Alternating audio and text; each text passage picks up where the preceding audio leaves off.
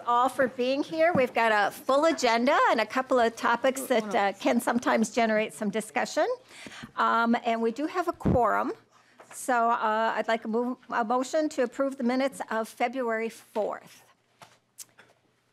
Representative Petersburg? Madam Chair, I also move. Thank you. Any corrections or discussion? If not, all in favor say aye. Aye. Opposed, nay. The motion's approved and the minutes are finalized. We are going to start our day with some background from House research on the production tax so that we have a little bit of background before we go into Representative Lislegard's Taconite production tax bill. So welcome to the committee, Mr. Swanson, and please give us some background. Thank you, Madam Chair. For the record, my name is Jared Swanson, and I'm with House Research. So as Chair Loeffler just mentioned, I'm going to give just a little bit of background information on the production tax before we hear the first bill today. So mines and facilities used in the production of taconite are exempt from property taxes. In lieu of this tax, the mining industry pays a production tax that's just levied on the tons of taxable taconite production over a 3-year period. The money generated by the production tax is distributed to local governments within the taconite relief area. So this tax is calculated by multiplying a tax rate by a tax base, and the tax rate for this calculation is set in statute, and for taxes that were distributed in 2018, that tax rate was just over $2.70 per taxable ton. This rate is indexed for inflation, and for the for distributions in 2019, that tax rate will be just over $2.75 per taxable ton. The tax base on which this rate is applied is a 3-year average of taconite produced, and that 3-year average is used just to smooth out some of the changes in taconite production and to keep the tax a little bit more stable. The state calculates the tax amounts and then notifies each mining company of the amount that they need to pay. That production tax is then distributed to the local jurisdictions within the taconite relief area. And then one thing that I wanted to mention that goes into this production tax is that there's also a state general fund payment into the tax, and that is not set at a particular dollar amount. Instead, it's tied to the production itself, so it's set at 22 cents per taxable ton. The annual payment is made from the general fund, and you can see in the table on the, you should have a handout in your packet that says the production tax overview. Looks a little bit like this, and it has a table at the bottom. You can see over the last 7 years what the production tax total has been. And this table also shows the amount that was levied on the mining companies, as well as the amount, this 22 cents per taxable ton, that's paid by the general fund.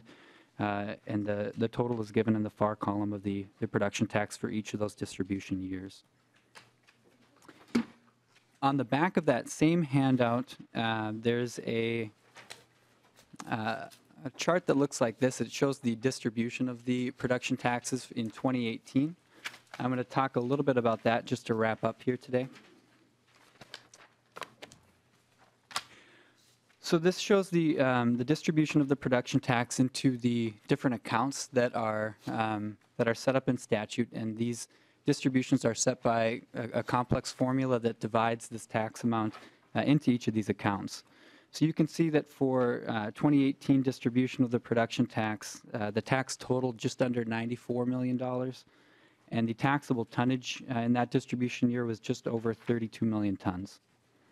The table itself, the top row has some column headings.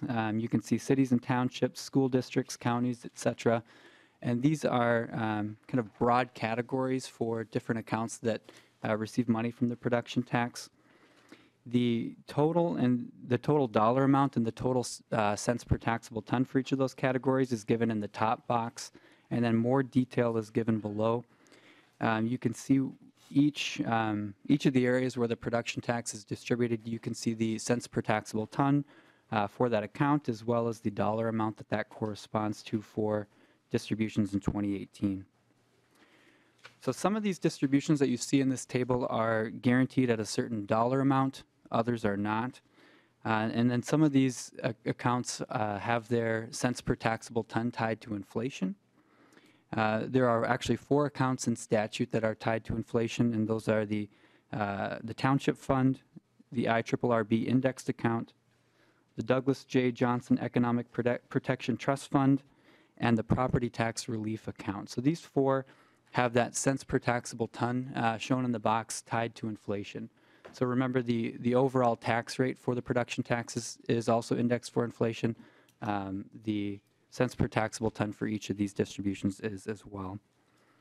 And then the last thing I want to mention about these distributions is that once all the statutorily required distributions are made from the production tax total amount, there's typically a remainder or some dollar amount over the amounts that are required to go into each of these accounts.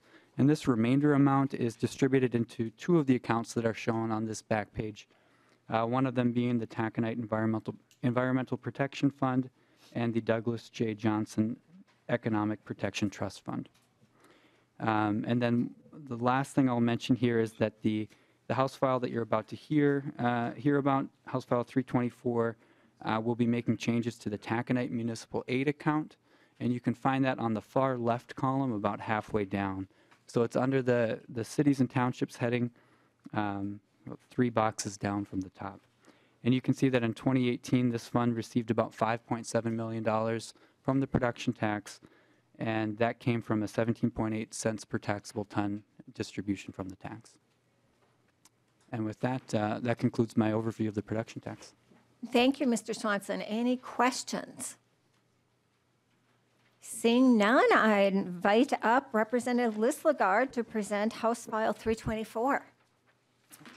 And do I have a motion to bring it before the committee? Yes, I'll move, Madam Chair, House File 324 for possible inclusion into a division report.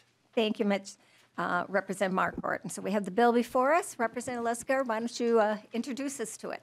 Okay, thank you, Madam Chair and members, for granting me this time to present House File 324, a bill making adjustments to the Taconite Municipal Aid formula to better reflect the needs of over 35 municipalities in the Taconite relief area. As members of this committee, you know Taconite taxes are paid per ton of production based on a very complex formula. Currently, Taconite Municipal Aid is dispersed based upon that formula. Unfortunately, this aid has basically been frozen in real dollars since 1983 and have not been adjusted upward to reflect inflation and the increase in Taconite taxes. Thus, Taconite Municipal Aid has been drastically reduced over time because of the effects of inflation. Here are some examples. The small town of Taconite received $21,341 in Taconite Municipal Aid in 1983. 36 years later, Taconite received $20,858 in this aid. The city of Aurora, where I was recently mayor, received $175,195 in Taconite Municipal Aid. Today, again, 36 years later, it received $61,690.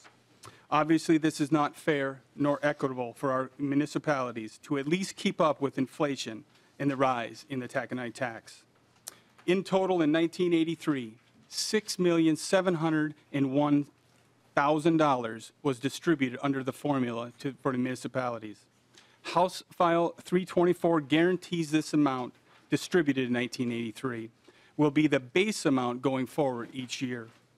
Further, House File 324 adjusts annually this amount to reflect the escalator clause in the Taconite tax, thus increasing Taconite municipal aid by the same percentage as the Taconite tax escalates. To give an example of this escalation, over the last 5 years, the tax has escalated on average of 1.45%, a reasonable number. In summary, House File 324 does 2 things. It guarantees that municipalities will receive the same amount in future years as they received in 1983. And secondly, it escalates this amount by the escalation in the Taconite taxes. This is a fairness question, members and colleagues, and coming from small town in America, we need all the help that we can get. And what this bill does is it basically allows us to keep up with that inflation, and it allows us to have a piece of the pie. And when communities dollars are stretched, you know, the decisions we make today are going to be the results we're living tomorrow. And every one of these little bit of changes helps us provide that service that is needed to our communities. So with that, I'd appreciate your support to bring that small amount of fairness in this distribution. And with me to testify is my dear friend Steve Georgie, the Executive Director of RAMS, which is the Range Association of Municipalities and Schools, and also is Paul Kess, a counselor from the city of Ely. So any questions? If not. Representative Petersburg has a question. Yeah, thank you, Madam Chair. And Representative, I think you said it, it went by me a little bit fast. Did you say that the taconite collections for this this particular tax raising fund was going down or up over the last few years? Because that does make an impact on the percentage as well. So Representative Lislegard. Oh, sorry, Madam Chair. Rookie mistake. Representative, you know, since 1980, it's going down. When I say it's going down, it hasn't increased since 1983.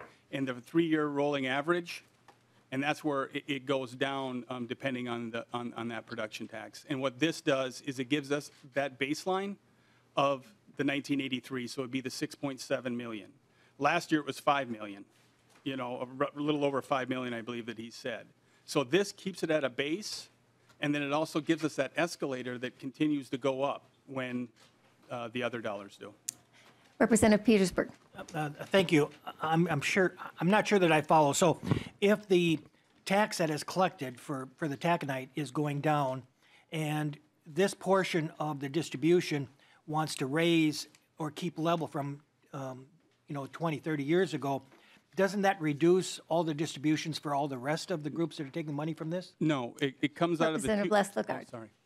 No worries. Madam Chair, Representative, it comes out of those two accounts, the DJJ and the Environmental Protection Agency, which basically are two funds for economic development, and then also that the cities go to for their infrastructure. So yes, you're right. It's coming out of them two funds, and it's going directly to the communities.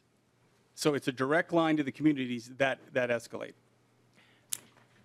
Representative Petersburg, maybe we'll hear from a few more testifiers and see if it becomes clearer for you. Thank you. Mr. Georgie, welcome to the committee. Please introduce yourself for the record. Thank you, Chair Loeffler and representatives. My name is Steve Georgie. I'm the Executive Director of the Range Association of Municipalities and Schools, better known as RAMS. RAMS is a very proud historic organization that is celebrating its 80th anniversary this year.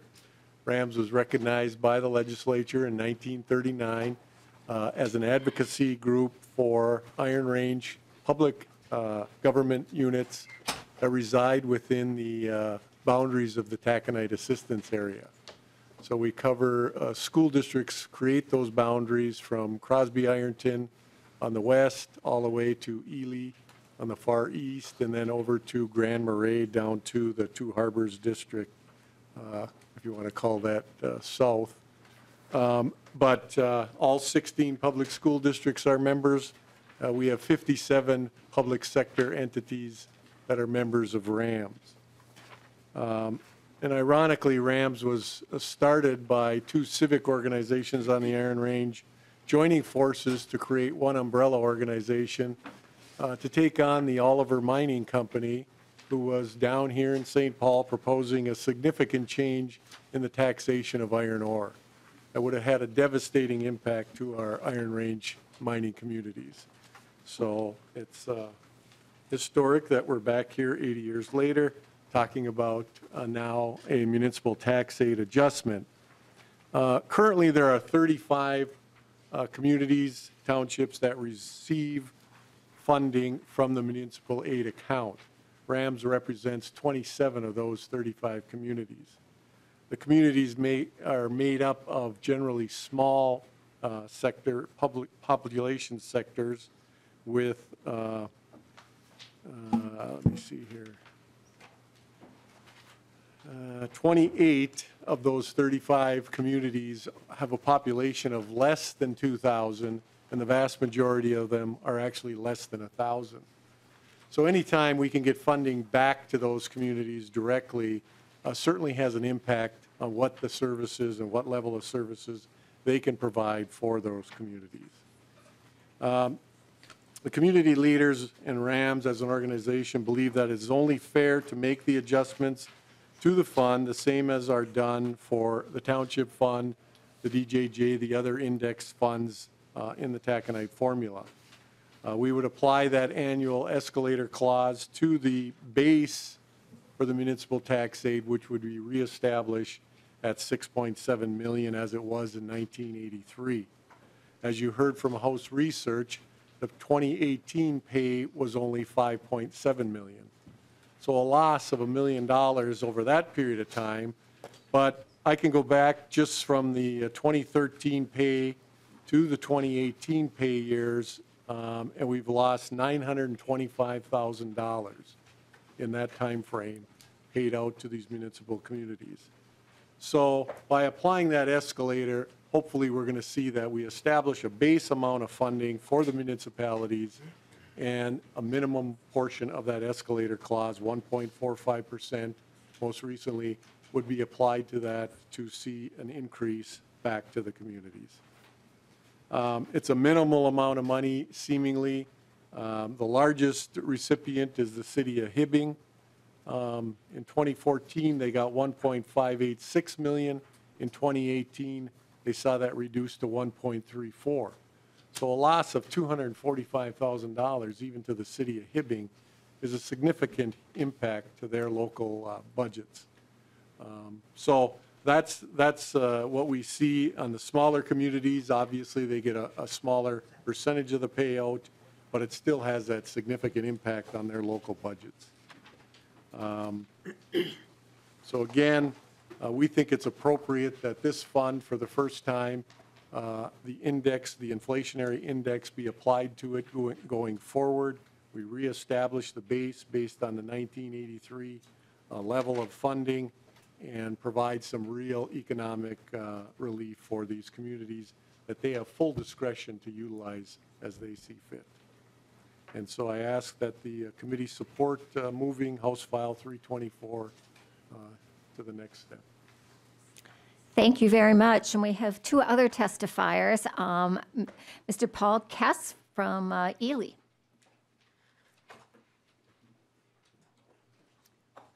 Welcome to the committee, and please introduce yourself for the tape record. Thank you, Madam Chair and members of the committee. I'm Paul Kess. I'm former president of the RAMS organization that Steve serves as, the executive director, and I've been a city councilor in Ely for 15 or more years.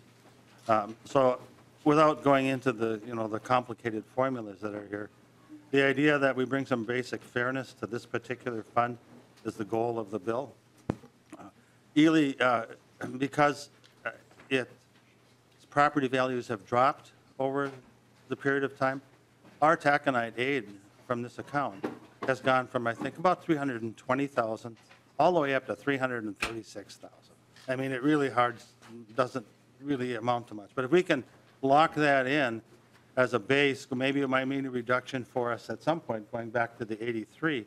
But having an escalator then, even in Ely, where there's, we get 300,000 or a little more, it'd be about a $5,000 a year increase. And it doesn't sound like anything. But to a community like Ely, with a recreation fund, with funds that are starving for support, it means real dollars to our community. So I'm asking for your support here today, because the communities like Ely, even though it sounds insignificant almost, it's an important thing. I've been before this committee before. This bill has come in, and I think in similar fashion. A couple of years ago it came. I think it passed through the House. It got didn't make it all the way to the governor's pen, I think. But in that sense, when I testified before the committee before, and I mean it still, this isn't rocket science. This is bringing basic fairness. We treat the townships with an escalator. We're just asking you to treat the municipalities with that same escalator. So I appreciate your listening to me today. It's a brief presentation.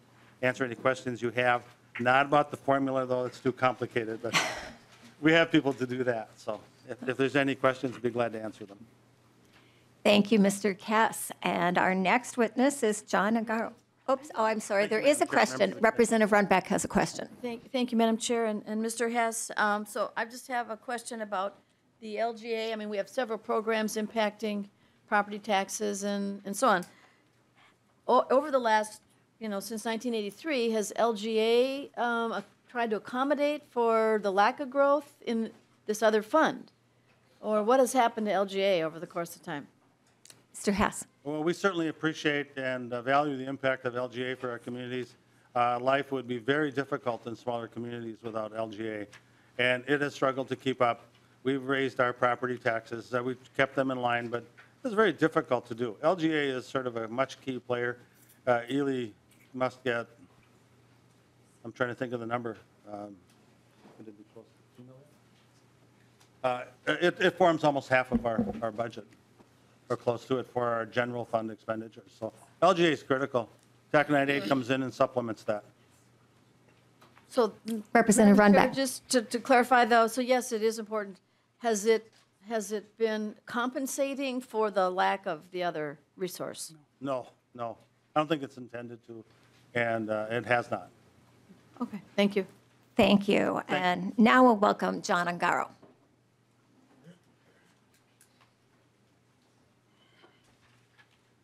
Welcome to the committee. Thank you, Madam Chair and members. I'm John Ungaro, Government Relations Director for St. Louis County. I'm testifying today in strong support of House File 324, especially the section that I fully understand, the escalator section, which is the easier of the two. There's an old saying that misery likes company, and because county government is in the exact position as city government is when it comes to the taconite production tax, and the fact, as Representative Lislegard said, it's been almost 40 years that the cities have received any increase. In other words, their dollar level has been frozen. Likewise, counties in northeastern Minnesota are suffering the same consequences.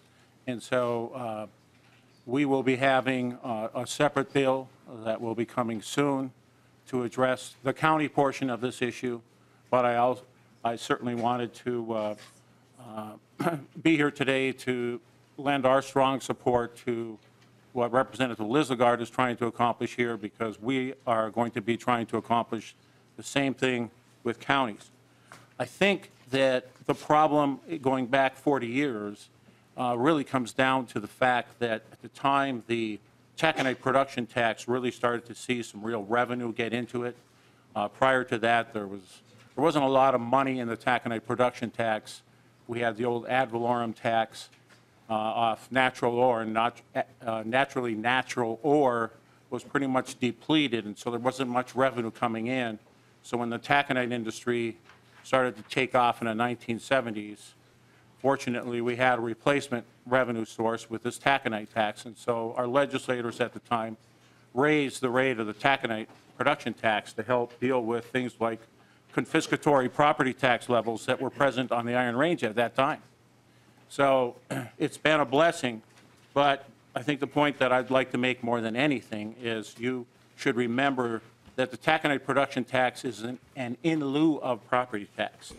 So normally the taconite companies would be paying a property tax, and a property tax, as you know, normally goes to the local taxing districts, the cities, the counties, the school districts.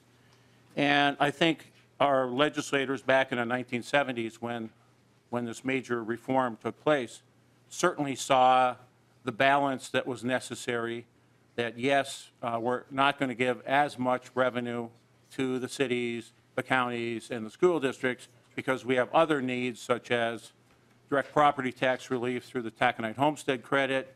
We have the 2002 fund that was created because at the time they thought that taconite was going to run out by the year 2002. So they created a separate fund to deal with when taconite ran out. Well, fortunately, the taconite homestead credit did take care of that crisis with rising property taxes, and it's still there today. Fortunately, the calculations were wrong, predictions were wrong about the taconite running out. Matter of fact, we have likely another 100 years of taconite left. And so we've created a big economic development fund now to deal with that, and it's a healthy fund.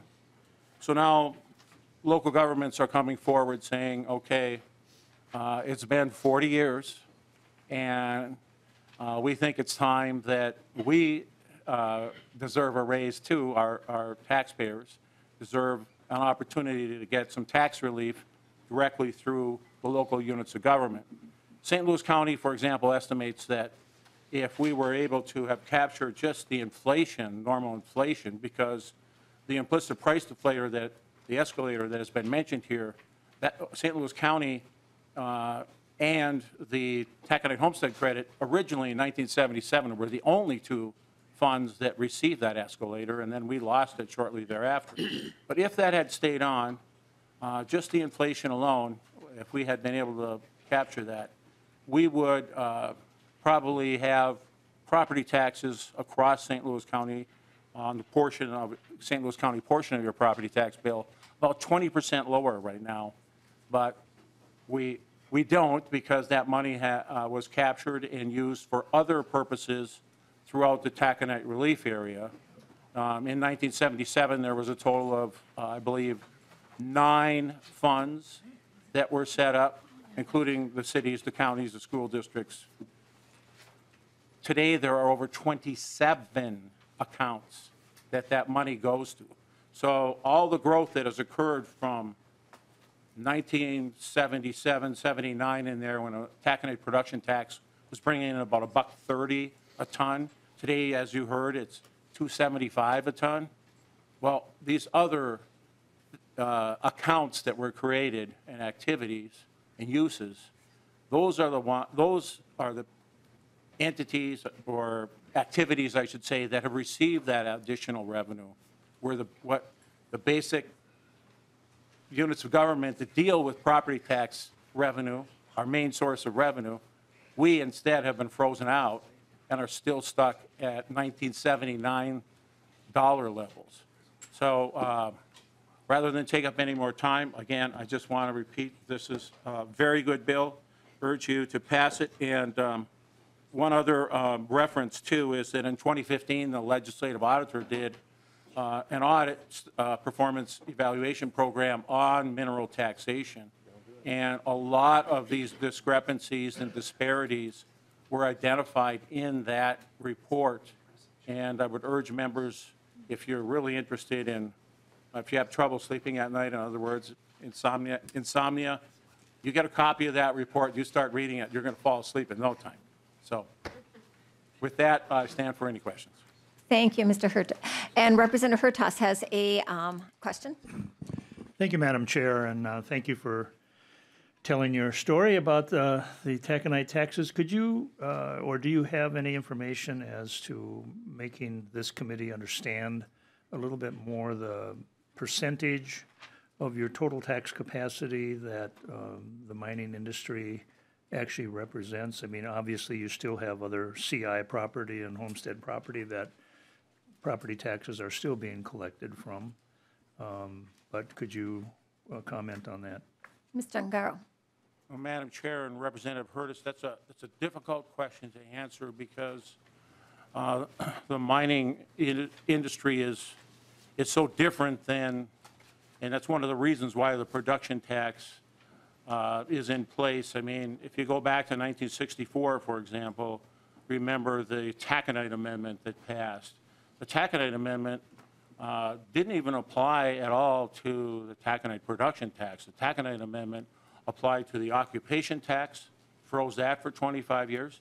It applied to the royalty tax too, and froze that for 25 years. So, and back before that, when the old ad valorem tax was in place, the way that mining companies, I don't want to call it taconite companies, I think Reserve was the only one around back then, the old natural ore mines, they paid a very complicated ad valorem tax And I mean, it would take me, and I would have to do some old research again, but it was a very complicated, very controversial way in which they taxed the mining companies, because they essentially taxed the unmined ore that was there, and that was a way to bring in a lot of revenue to those communities that had a mine, a large open pit mine within their municipal jurisdictions.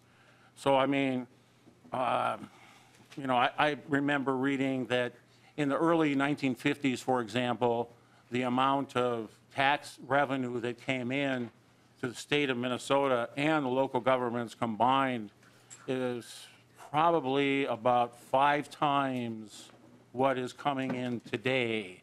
To give you an idea that the old ad valorem tax and occupation taxes, et cetera, did tax mining companies at a much higher rate than we do today. But then again, that was a totally different type of mining. That was open pit mining. The ore was easier to get to and everything. And taconite is a much more sophisticated and expensive way to mine ore. So it's comparing apples and oranges to a little bit. So I'd hate to really wager a guess. Representative Hertaus. Thank you, Madam Chair. Well, I think the core of my question, I was trying to understand the relationship of the percent of revenue that your local governments, local jurisdictions derive of their total budget from mining versus other sources of taxes or property taxes. Mr. Ungaro? Madam Chair and Representative Curtis, I can tell you that in 1979, St. Louis County derived 18% of our revenue from taconite production tax. Okay. Today, we derive approximately 6%. And yes, our goal would be to get closer to the 18%. We think that was what the founding legislators that established that real comprehensive production tax, IRRB, taconite relief area, none of that really existed prior to 1977. It did in a very small way because the production tax itself brought in so little revenue. It was only once several taconite companies were up and running and everything, and again, because property taxes were so high on the range, that the legislators decided we have to start taxing this industry and getting more revenue to help bring down property taxes. So that's the quick history. Okay, and Thank Madam you. Chair? Taconite taxes are complicated. I'll just remind members that we have another bill with 7 testifiers, many who came from out of state, and I have 3 other people who have questions. Representative Hertaus. Thank you. And that statistic you gave me wouldn't necessarily surprise me, because while the size of the mines and the mining companies themselves probably were somewhat static over this period of time, I would presume that the other tax base has grown. In my lifetime, over the last 40 years, I've seen the place that we much love and enjoy in northeastern Minnesota grow and develop and is much better. So I would think that naturally, as the other base, tax capacity base grows, the percentage of the total base would go down from the 18% to 6% or something of that nature. So on one hand, I hear your message. On the other hand, congratulations to the Northeast. I think that you certainly are growing and have diversified your economy. Okay, I think that was a statement. Thank you. Representative Petersburg. Thank you, Madam Chair. And I think your testimony and the testimony here really does indicate that municipalities are getting less from this particular production tax. And I'm not sure, Madam Chair, how you're going to put this into your bill, but it's certainly, I'm sure you'll get it in there somewhere. But my point is more of a comment, and that is that if you look at the mining tax guide that was presented, this one here, if you look at 2017 versus 2018, you see at the bottom that there was actually 85% collected in 2017 versus 2013. And if that trend continues, that the tax is actually collected less each year, as we do more and more of the accounts in which we keep it static or inflated with an inflator, and then add on top of that those that are set so many cents per ton, The remaining ones on that list are going to get exponentially less and less because you can only distribute the funds a certain number of ways. And so my caution is just that, that kind of sets up more and more losers in regards to those that are getting these funds, and we're going to come back with a lot of people wanting more. So it is a complicated matter, and it's just food for thought. Thank you. Appreciate your thoughts. Representative Drazkowski. Thank you, Madam Chair. A question, I guess, would be for Mr. Ungaro and maybe the author as well. Cities are going to be getting more money from this bill. So how much can we expect their need for LGA to reduce? Madam Chair Representative and Lislegard. Madam Chair and Representative, I hope none. LGA, so when I was the mayor, our annual budget was about $3 million. You just heard there that we got about $161,000 in the Taconite municipal aid. And then our local government aid was about $600,000. So you add that two together, it's about $900,000, 1/3. And what you need to understand about greater Minnesota and a lot of these small communities, we have nothing to tax. These people are on fixed incomes. Their home values are not there, right? So when you can raise all the taxes you want, but if the value of the home is not there, all we're trying to do is provide necessary services, right?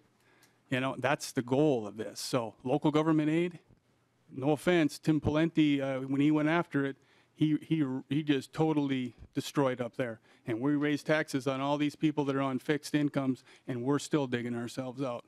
So to that point, I hope that we get our LGA. That's how important it is. So, Madam Thank Chair. you. Representative Drazkowski. Thank you. Well, Representative Lislegard, I live in greater Minnesota too, so I understand it very well. And my largest town is 4,000 people. So you understand what we're talking about. Well, I also understand spending and the propensity for governments to spend and spend and spend. And so regardless of whether they're small governments or large governments. And so my question was, are your towns going to want to continue to spend the additional money and continue to ask for even more LGA and spend more? Or are they going to, with this additional money, and I like your bill, because there are some other areas here within the Taconite distribution formula that I really question. And I think this is probably better use for it.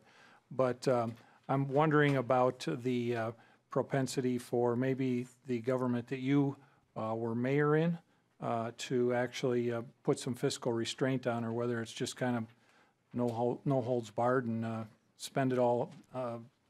The Democrats like to do that here, so you might be in the right place. Well, Representative Lislegard, I'll let you respond, but also I'll remind Representative Drazkowski, this is mainly about an escalator that has averaged 1.45%. Thank you. Representative Lislegard. Madam Chair and Representative, our communities, it might be up north, but we're trying to do the right thing the right way, and we can read and write and add too. So in all honesty, I think that they're doing a pretty good job for the amount of resources that they had, and every little bit helps. Thank you. Thank you. Representative McDonald has the final question. Thank you, Madam Chair. Question for House Research, only because I'm going to spend some time with my wife up in Grand Marais this weekend, and it's a lovely area, so as I visit with the residents, I want to know what I'm talking about to share. I'm just curious as to what was the history of why the property tax were exempted on those beautiful mines. Obviously it's the large acreage, and there's some very important monies that could be that needed up there in the school districts and the cities and the counties. So I'm just wondering what the history was of exempting them, and was it always exempted, or was it exempted in lieu of the production tax? And that is all I have. Mr. Swanson, you want to take a very brief history? Yes, Madam Chair and Representative McDonald, I believe the reason for exempting these mines from property taxes has to do with the difficulty in assessing the value of these properties. So, because a lot of the value, in the taconite mines has to do with maybe market prices for the minerals that are there and other factors that can just be difficult to assess these properties. And this was seen as a way to still levy a tax on these properties without having to worry about the assessment issues. Follow up, Madam Chair? Representative McDonald. Thank you for that description. Is that then the production tax, is that because it's capped then at what's the 10 million tons? Is that why there is a cap on that? Mr. Swanson? Madam Chair and Representative McDonald, I'm not sure which cap you're referring to. Well, I'll have to look at Representative McDonald? Thank you, Madam Chair. The production tax is, let's see, I'll have to find it here. But isn't it capped at a certain amount over 10 million tons? Swanson? Madam Chair, Representative McDonald, there isn't a cap on the amount of production that's taxed, but if you find a different question, I'd be happy to follow up with you again later. Thank you very much, Madam Chair. I'll go One of the offline with that. advantages of having really smart staff is we can always follow up later when we've had a chance to ponder a little bit more what's before us. With that, Representative Marquardt renews his motion that the House File 324 be laid over for possible inclusion. All in favor say aye. Aye. Opposed, nay. Motion is approved. Thank you very much. Thanks to the witnesses as well. And our second half of the agenda is on something that's an emerging issue that's not quite yet in front of us. And we're not sure if it will be in front of us before the end of this term. It has to do with state-assessed property that's currently right now before the courts. We don't know if there will be a ruling before the end of session. We don't know the timing of that ruling. It may be followed by further need to go back to the tax court for discussions. So we're bringing this in front of the committee, not because we have a particular solution, although we're going to hear one, but because we really think the committee needs to be aware of this, that it's on the horizon, and it may suddenly emerge as something we have to wrestle with. And with that, I'd like to again welcome our House Research staff, Jared Swanson and Alex Hagler, to give us some background on state-assessed property. Welcome back. Thank you, Madam Chair and members. So Ms. Hagler and I are just going to try to maybe set the context for the next bill. And Ms. Hagler is going to spend some time talking about a specific court case. But before we get to that point, I want to talk about some of the important aspects of not only that court case, but of the bill that we will be hearing shortly as well. So I'm going to be just talking through this short handout. It says state assessed property at the top. And it's just a two-sided document that deals with property assessed by the Department of Revenue. So for property tax purposes, generally property is assessed at the local level, typically by a county. But law requires that the Department of Revenue assess 4 types of property. So this includes airline flight property, and then railroad, pipeline, and utility operating property. Where operating property just means the properties that are directly related to the operations of the organization. But if a railroad company, for example, owns some vacant land, or maybe they had some land that they rented out to another organization, that could be considered non-operating property, and that would be assessed at the local level instead of by the state. So the assessment of pipeline and utility operating property is guided by Rule 8100. And this rule just outlines really 3 parts of the assessment process for valuing these types of properties. And those 3 pieces are what I'm going to talk about on this handout. And they are valuation, which involves just estimating the value of the entire utility or pipeline system. Allocation, which involves taking that unit value and allocating a portion of that to the state of Minnesota.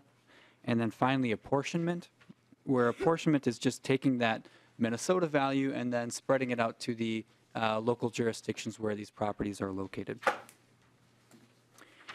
So valuation, which again is just setting that unit value for the entire utility or pipeline system, has 3 different approaches to determining this value. The cost approach, the income approach, and then the market or sales approach. The cost approach just determines value based on what it would cost to replace the property. So under the cost approach, the value is just equal to the cost of the property minus any depreciation within the system. The income approach establishes value by determining or determines the value by capitalizing the net operating earnings for the company over the previous 3 years.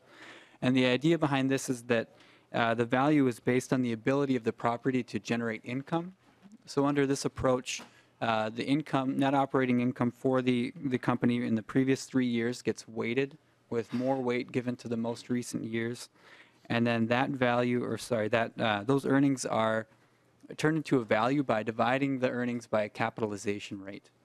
And a capitalization rate is just it's a rate of return that the property is expected to produce. So income can be used to determine the value of the property.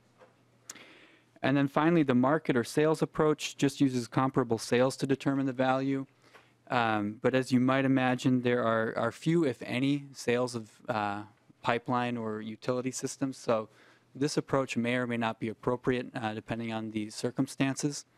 And given that the Department of Revenue actually has some discretion as to how to weight these different approaches.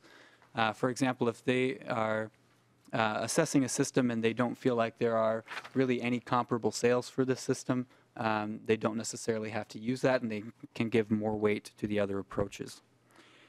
There's an example on the back side of this handout at the top of the page where a unit value is established using all three approaches. So in this example, you can see that the market or the sales approach was at least given some weight, but not nearly as much as the other two approaches. So here the cost and income approaches combined for about 90% of the valuation, and the market approach is just weighted at 5%. So this would be a situation where the state felt that the information or the data that they have maybe was better for the cost and income methods, and thus more weight is given to those approaches. And this is just a hypothetical example here, but you can see that the value after being weighted, each of these approaches are added together, and the unit value is just determined from the sum of all of the approaches that are used. So once this unit value has been established, an amount of this entire system value needs to be allocated to the state of Minnesota. And that's the next step in this process known as allocation. The process of allocation can differ depending on if it's a utility property versus a pipeline property. The example on your handout takes a look at how allocation occurs for pipeline properties. And in this example, there are really just two different calculations that are made. One is the percent of the total plant cost that can be allocated to property in Minnesota, and the other is the percent of the system's throughput that passes through the state. So each of these calculations are then, it's basically two percentages that are calculated, and each one is weighted. You can see that more weight is given to the plant cost. That's weighted at 75%, and less weight is given to the throughput calculation. But once these two percentages are weighted, you end up with a percent that can be used for allocation. So this percent would be multiplied by the unit value that was determined in the previous step. So if we just take the two examples that are on this back page, under this example, the total unit or the total system value for the property would be $4.9 million, and then about 33.76% of that would be allocated to Minnesota. So you would just multiply those two numbers together to get the value of this company's property within the state. Once the Minnesota portion of the value has been determined, that amount gets apportioned down to the local units of government. So the value is just split between the jurisdictions based on the cost of the property within each taxing area. And then that value is what gets used in the local property tax calculations. And that concludes my overview of state assessed property in Rural 8100. Ms. Hagler is going to walk through a court case next. Great. Welcome, Ms. Hagler. Thank you, Madam Chair. For the record, my name is Alex Hagler from House Research. And I'm just going to give, in the interest of time, a brief overview of the Enbridge case. You all have a handout in your packets that's titled State Assessed Property Tax Appeals. It's two physical pages, but about 3 pages. So first, I'm just going to start with a tiny overview of how appeals work, and then I'll move into the procedural history and how the tax court ruled, and then what the issue is on appeal up at the Supreme Court, and then I'll conclude by talking about some potential outcomes of the case.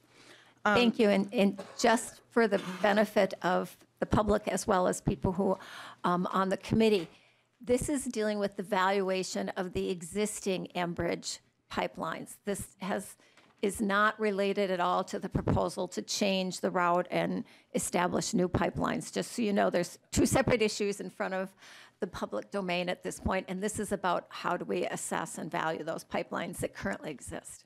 Yes, thank you, Madam Chair, for that clarification.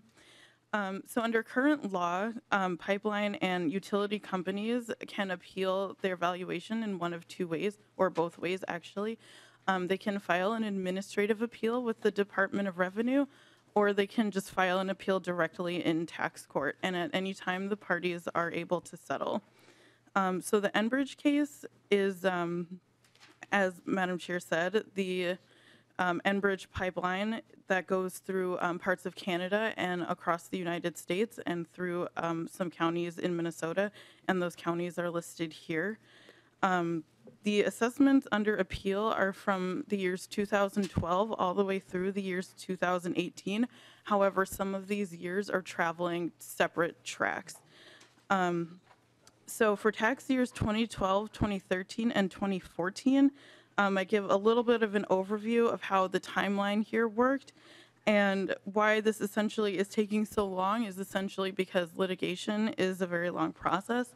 There can be pretrial motions, stays, and anything like that that can take a few years to actually get the trial underway. So the trial was held, and in May 2018, the tax court issued its ruling and set values for those 3 years, 2012, 2013, and 2014. Then later that year in July,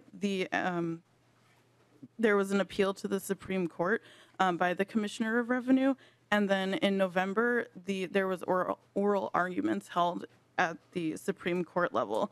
There isn't a deadline for the Supreme Court to issue their decision, so that is still pending right now, and we're not really sure when they're going to make their decision. So then for the other tax years, 2015 and 2016, and I also believe 2017 was rolled into there as well, there was a trial in the tax court this past December and rolled into January.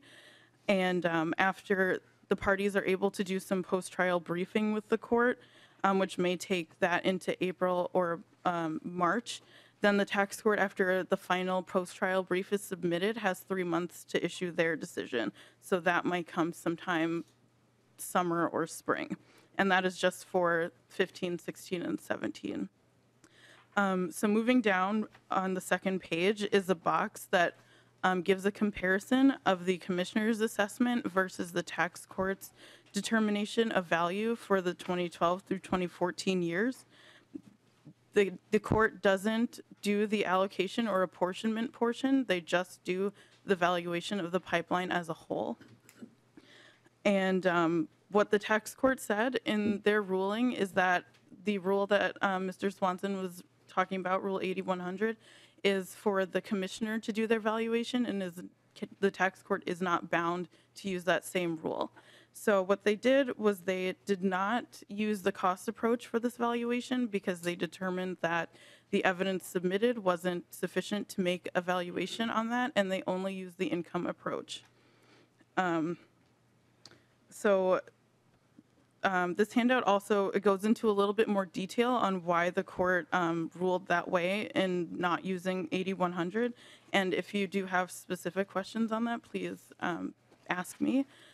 But on appeal, the commissioner asserted that the tax court is in fact ruled by 8100, and they should have used it in their determination. But Enbridge, on the other hand, said that it's not, and there is a discretionary paragraph in the rule that allows the commissioner or the tax court to deviate from the rule if the circumstances allow it. And that is the issue on appeal. They're not appealing the actual numbers. They're just appealing whether or not the tax court should have used the rule. So in the potential outcomes here, the Supreme Court will make a finding as to whether or not the tax court erred by not using the rule. If it finds that the court did err, the case will be remanded back to the tax court, and the tax court will do the valuation again based on Rule 8100, where they may or may not use the cost or income approach. And as Mr. Swanson said, sometimes the sales approach is not often used. If the Supreme Court finds that the court did not err, the parties will still need to come to a determination of the allocation, right? Yeah, the allocation of the part of the entire valuation that is just for Minnesota. And that was in the tax court findings of facts and conclusions of law, and it said that the parties had to make that determination, and then if they couldn't, then the tax court would step in and do it for them. So the parties will need to conference to make that determination, and once the parties or the court do the determination, then they'll be able to set the amount of refunds owed, and that's only for 2012 through 2014. They're still waiting on the 2015 through 2017 decisions, but regardless, this case, the Supreme Court is not the last stop. And that is all I have. Thank you, Ms. Hagler, for going through a long legal history in a way that some of us, at least who aren't lawyers, could totally follow along. But as you can see, members, this is a major impact court case, and it could land in our lap at some unknown point in the spring, or it may happen this summer after we're in interim break. But it does have a real implications for the local governments that are affected, and which is why I'd like to invite up Representative Sundin to present his bill, his proposal, for one way to deal with this proposal. And we're going to take the questions on it afterwards, just because we've had people who've traveled from greater Minnesota to testify, and we'll have other times to discuss this, but I want to make sure that we get to the testimony. So I appreciate the patience of the committee on that. And as I said earlier, this is just, Representative Sundin is presenting one idea for how we might respond, and there's going to be a whole range. We have no idea what the result will be, so we'll react to the court ruling when it actually comes. But with that, welcome to the committee, Representative Sundin, and we'll have a motion from member to bring the House File 424 before us to be laid over for possible inclusion. Would someone like to make that motion? So moved, Madam Chair. Thank you, Representative Markart. The House File 424 is in front of us. Welcome to the committee, Representative Sundin. Thank you, Madam Chair and members. I'll be brief. I think everybody here realizes what the problem is as far as the inequities that are going to be afforded to the counties and municipalities that would be affected by these decisions that are pending, you know. And I think it's pointed out quite well. There's multiple issues here that are going to affect the ultimate determination of these court cases. So I'm not going to burden you with any arguments as to why we should do this. You know, it's just the right thing to do for these other political subdivisions. They're encumbered with the decision of the state of Minnesota on how these properties are assessed, and they have no way out. So we're seeking recourse from the state of Minnesota to backfill the loss of revenue for counties, school districts, municipalities, right on down the line. And I've got I think about 4 testifiers ready to back up the need for some type of equitable solution for these municipalities and counties.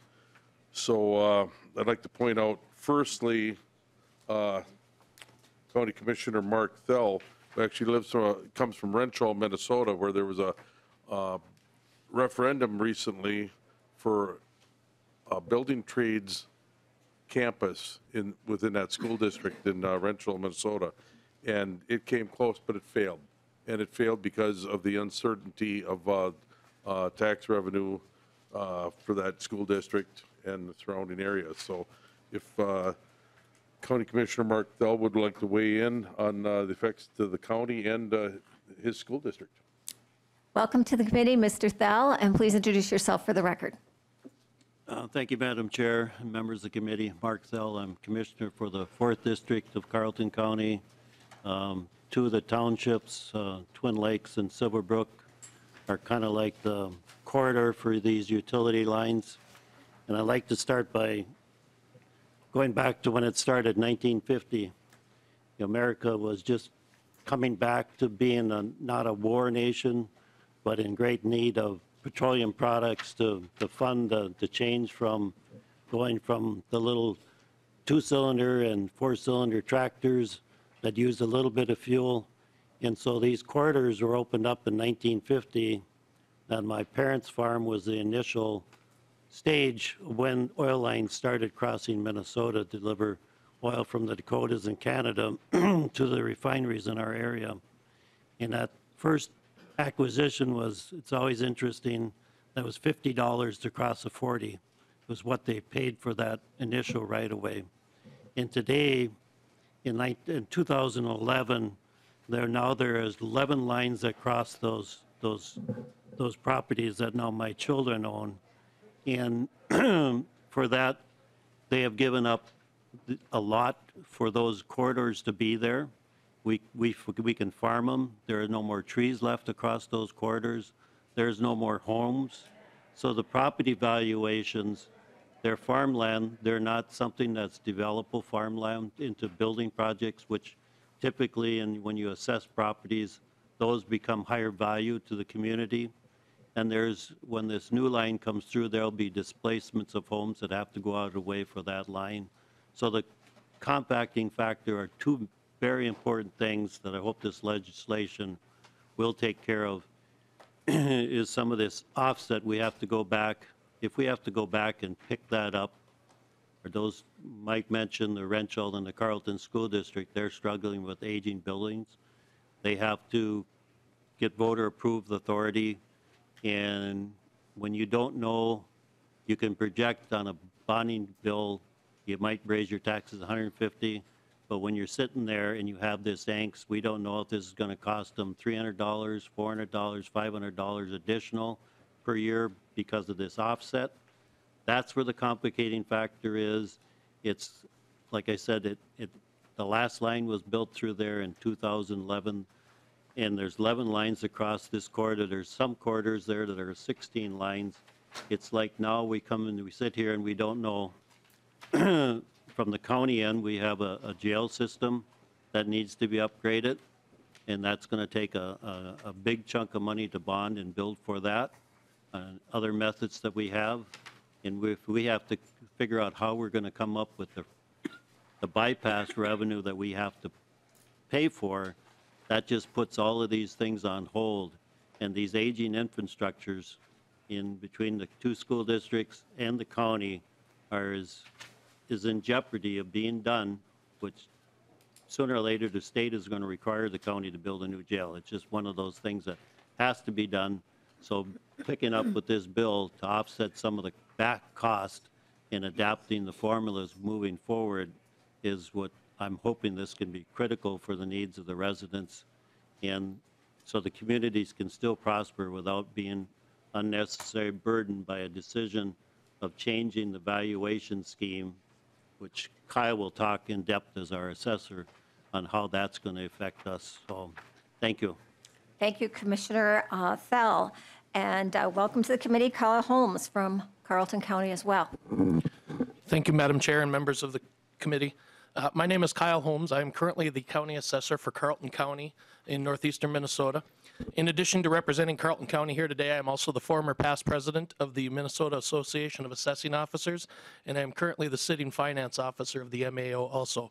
I've been authorized by this association to speak on their behalf in regards to this legislation as well today. On behalf of Carleton County and MAO, I want to thank you for allowing me the opportunity to comment on House File 424. I'm here to testify in full support of this bill as proposed. As I'm sure you are aware, the state of Minnesota, and in particular the Commissioner of Revenue, are responsible for setting the market values for property tax purposes on all state-assessed properties. These properties are the power companies, transmission distribution lines, gas companies, pipeline companies, railroad, and the like. These companies are many times the largest valued properties within any given jurisdiction. Therefore, they are oftentimes the largest taxpayers.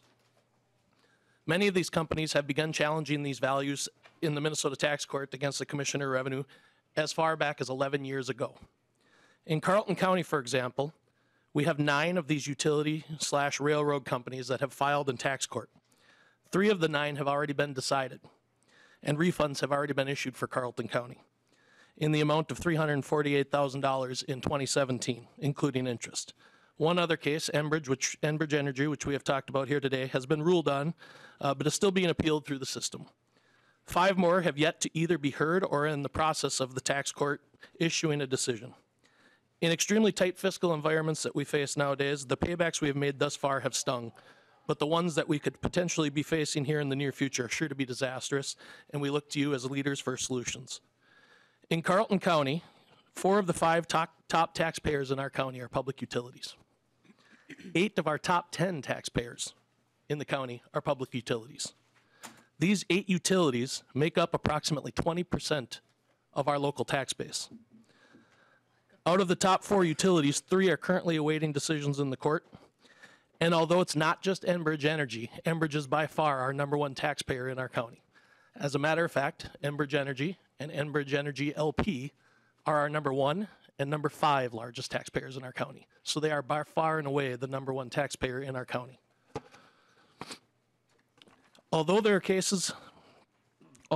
Enbridge case has not been finalized and completed through the appeal process, we do have an initial decision from the tax court that is at the Supreme Court level.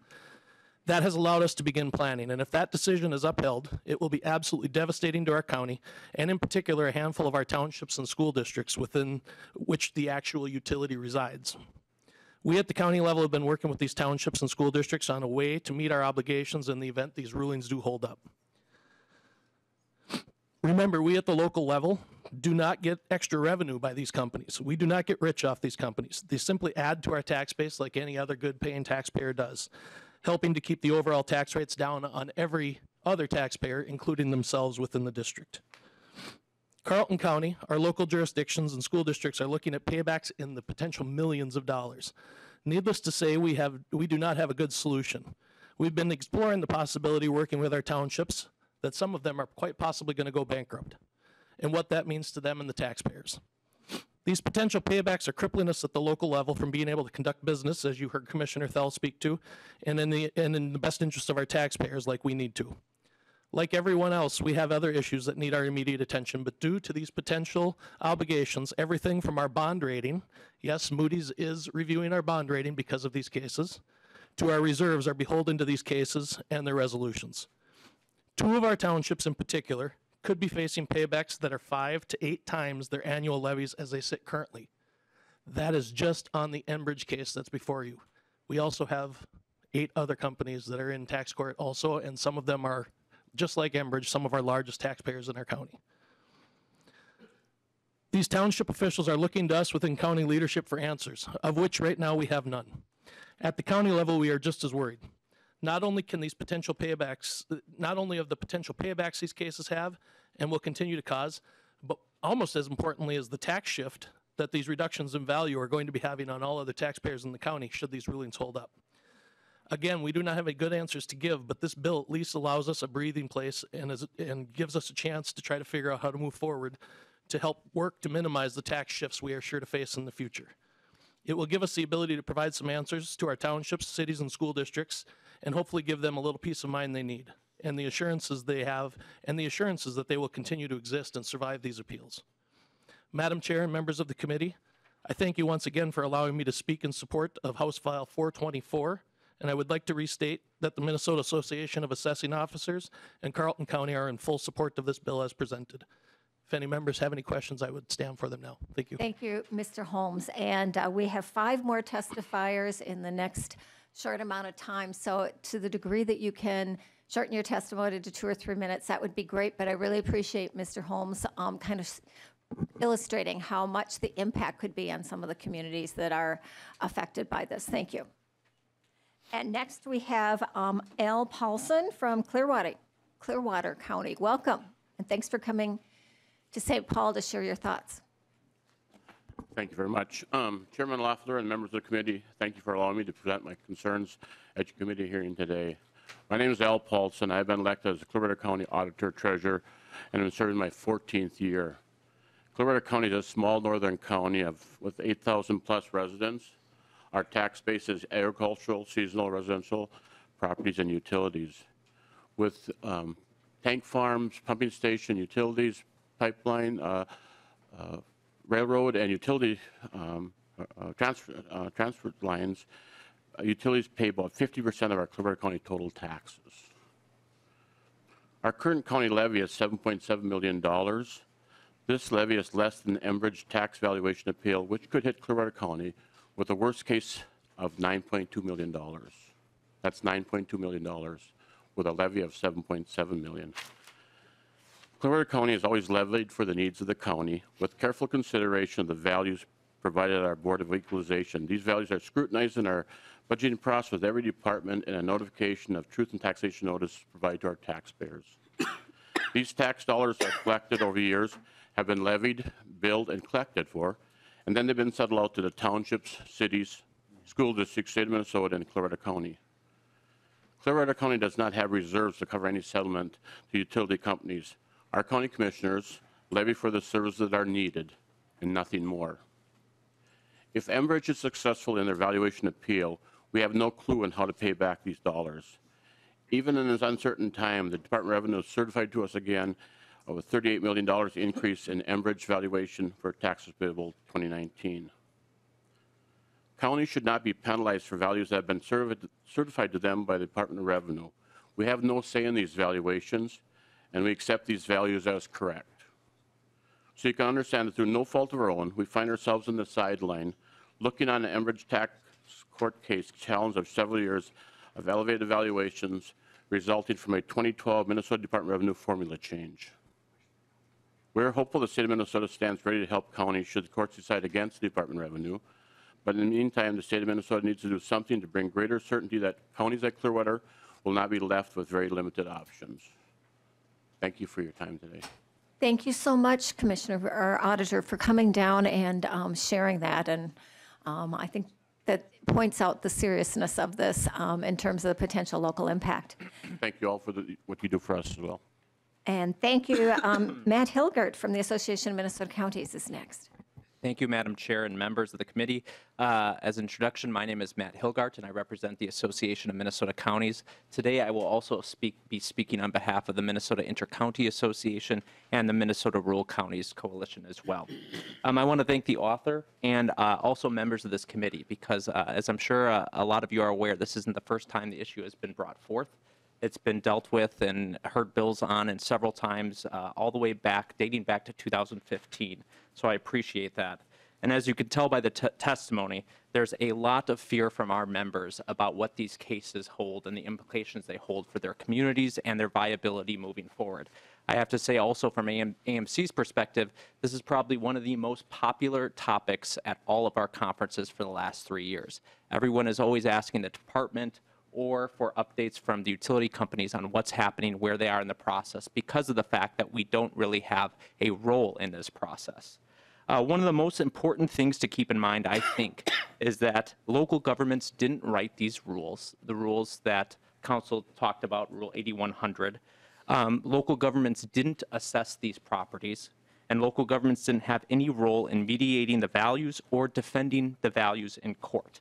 So really our role in all this process is just a witness and then ultimately the recipient of a potential refund order. The second thing to keep in mind is the inability to pay back. As members may know, about 1/3 of the refund orders would probably be paid by the state, and that's just a rough calculation. That comes from the state general fund. Conversely, if counties, cities, school districts, townships get hit with a refund order, their choice is very limited. It comes from the reserves. And while the state auditor publishes guidelines that I believe say that local governments should have up to 6 months of budget balance on their reserve books, in many of those cases that would deplete most, if not more, than the reserves that counties have on hand. And really what is the only option at that point is to levy and raise taxes more. And I don't say this lightly, but with the tax court cases 13, 14, 15, which are being disputed right now at the Supreme Court level, in addition to the other years that will be forthcoming, raising tax rates at a certain level to pay back what we think we may have to pay back may not make communities viable in some of these northern areas of the state. And that's what you're hearing from concerns about these local government leaders. Lastly, I want to just remind legislators that this is a statewide issue. Even though today's testimony really centers on this Enbridge case because of the magnitude, because of the fact that the tax court said the department overassessed a company by more than $2 billion. Really, this rule impacts all utility properties. So whether it's Merck and hits some of the suburban or metro communities that members represent here, or Alliance that hits some of the southwestern ag belt communities, this Enbridge case could have the precedent to impact everyone's districts here at this table. So I want to close by just saying thank you. Thank you for listening. Thank you for listening to these local government leaders, and Chair Loeffler for giving us the time today to talk about these impacts. And from AMC's perspective, we are sincerely interested not only in this bill, but long-term solutions to try to address the instability and consistency factors in these assessments. So thank you very much, Madam Chair. Thank you, Mr. Hilgart, for coming and speaking on behalf of the counties. Next, we have Joanne Wright from Northern Natural Gas.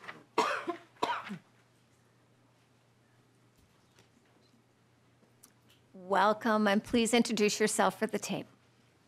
Thank you, Madam Chair, members of the committee. My name is Joanne Wright. I'm the property tax manager for Northern Natural Gas Company. Northern's an interstate natural gas pipeline company with 14,700 miles of pipeline and transmission facilities in 12 states. That includes 3,300 miles of pipeline and 13 compressor stations here in Minnesota. We employ 110 people in this state. In 2018, Northern paid $16.6 million in property taxes to 60 Minnesota counties. We expect in 2019 that number to be $18 million. Northern brought suit against the Department of Revenue, alleging that our system had been overvalued for years 2015 through 2018. We brought this suit because compared to other states that utilize a very similar methodology to the one here in Minnesota, Minnesota's value is 25 to 35% higher than our other states. In August of 18, we tried our 2015 and 2016 case. But before I get to that, I do want to state that Northern does not routinely file these challenges to our assessed valuation, not in Minnesota or any other state. I have been in my position for 16 years. This is the first and only valuation Northern has brought. But we were so compelled to do so because the state's methodology was so unfair, we felt we had to file this case. The trial was held in August of 18, and just 12 days ago, the tax court issued their decision in Northern's case. This was issued on January 30th, 2019, and the state tax court did conclude that, in fact, our value was overvalued. And I want you to remember that 25 and 35% that I gave you earlier, because the tax court concluded that we were overvalued by 24% in 2015 and 33% in 2016. The tax court criticized the Department of Revenue on two main issues. The first being they failed to recognize economic obsolescence from external factors. We presented evidence on factors such as spending that we have to do from our regulatory commission and items that are not in our earning base, like deferred income taxes. Second, the DOR used a capitalization rate that was considerably too low. And as you heard, a low cap rate results in a value that's far too high. We estimate our refunds due to this opinion for the 4 years under protest to be about $17 million. Our top 10 counties that are affected by this overvaluation are Dakota, Rice, Freeborn, Carlton, Steele, Hennepin, Washington, St. Louis, Chisago, and Carver.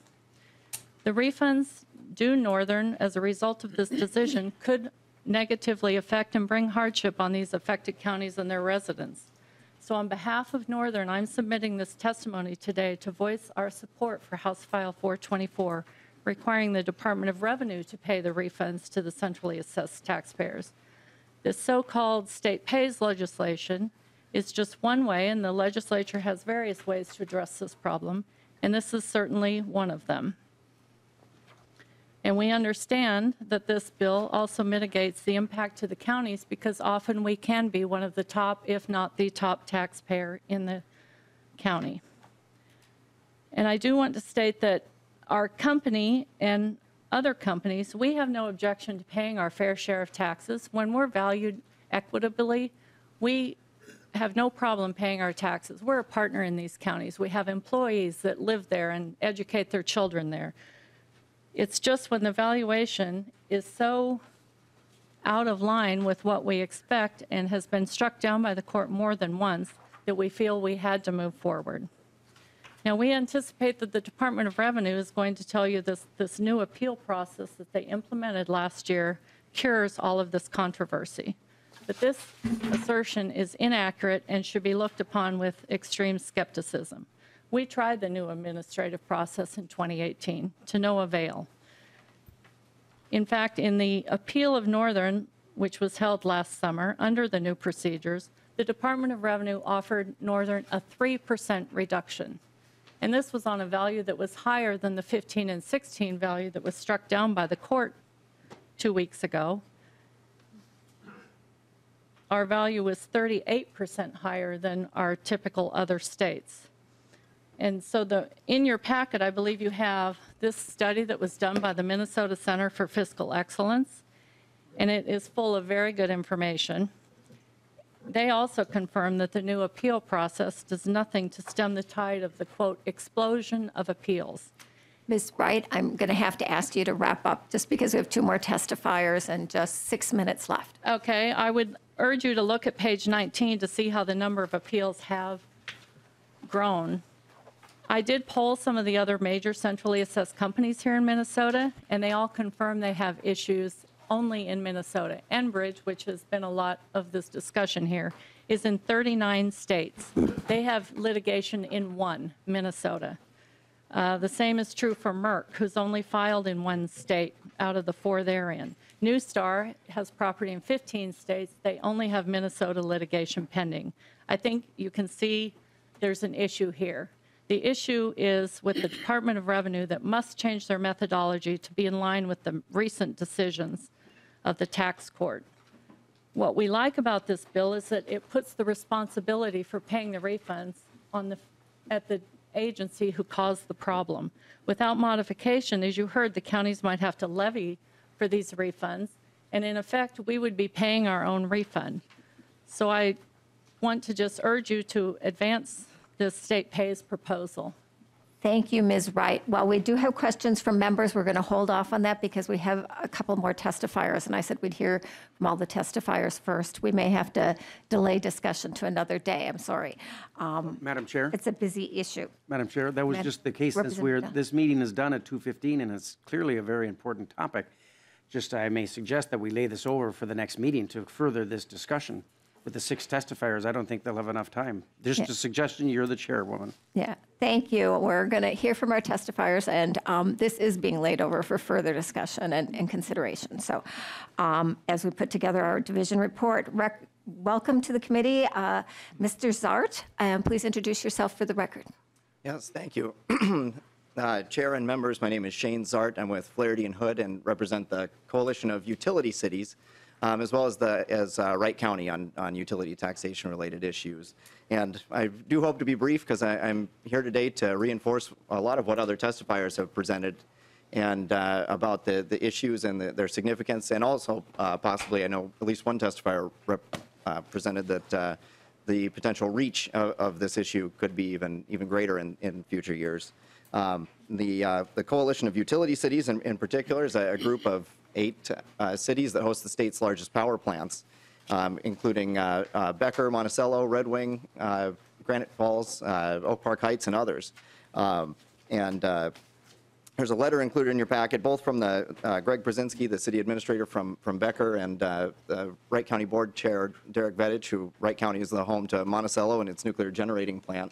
And all of the plants in these communities are valued and assessed under the same statutes and rules that have been the discussion of this legislation. And we thank Representative Sundin, the co-authors, and the committee for discussing this issue, because gratefully, I think our communities have not faced this issue just yet, and those counties with significant pipeline property have been first. But we've had every indication that the utility companies that own and operate the plants in our communities, potentially in the next couple of years, could be levying their own tax court challenges to their valuations as well. And the impact would be significant. And the numbers, just to throw out a few of them, the state-assessed utility property for the city of Becker makes up around 75% of the city's budget. It's around 50 and 60% for both the cities of Monticello and Red Wing. Oak Park Heights is around 40%, and other communities, those large facilities are similarly situated. I'll just conclude by emphasizing something that's noted in the letter from Mr. Brzezinski from the city of Becker, and that a previous testifier noted, is just how unique state-assessed property is, in that the local governments play no role in the assessment of the property, the valuation of the property. At the end of the day, they're given a number, and that's what they're told by the state is the valuation of their plant. And similarly, if the company brings a challenge in tax court, the local government is not a party to that suit. They don't play a role in it. At the end of the day, they're handed a bill for the refund, as you've heard from many others. And in effect, the local governments are caught in the middle of a dispute that they aren't a party to, except they bear a big part of the results. So thank you again to the authors of this bill and the committee for hearing this. I'm happy to stand for questions, although I'm sure we're running out of time here. Thank you very much. And our last testifier is Joanna Byers from the Department of Revenue.